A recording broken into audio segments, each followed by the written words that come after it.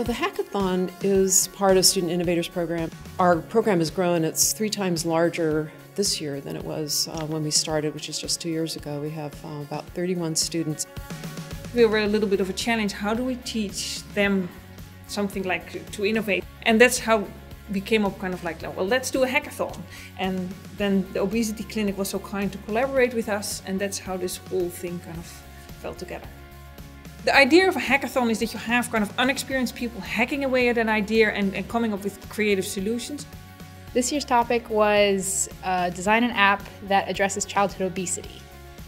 What we did is challenge the students to come up with a mobile app or tool, because it could be a game or some other application that would effectively address childhood obesity. We partnered up with Dr. Evan Nadler and his Ideal Clinic, which is the Obesity Institute at Children's National. Classically, hackathons would be 24 hours long, but since we have a captive audience here, in other words, we weren't bringing people out from the community and elsewhere, what we decided to do is give them a little more time, 2 days instead. There's some logistics there that we decided just to let them continue 8-hour days and schedule it for a little longer period of time.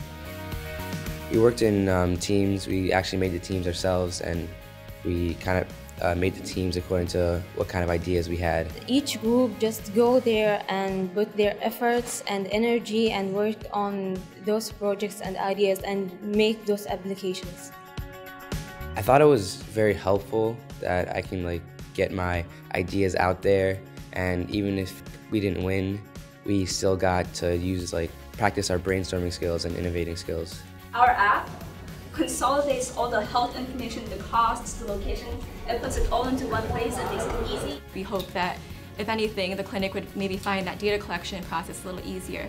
The results were really amazing, given that they started just 2 days ago. We were wowed by what you guys could do in 2 days, especially a topic that no one came in here with. I just facilitated it.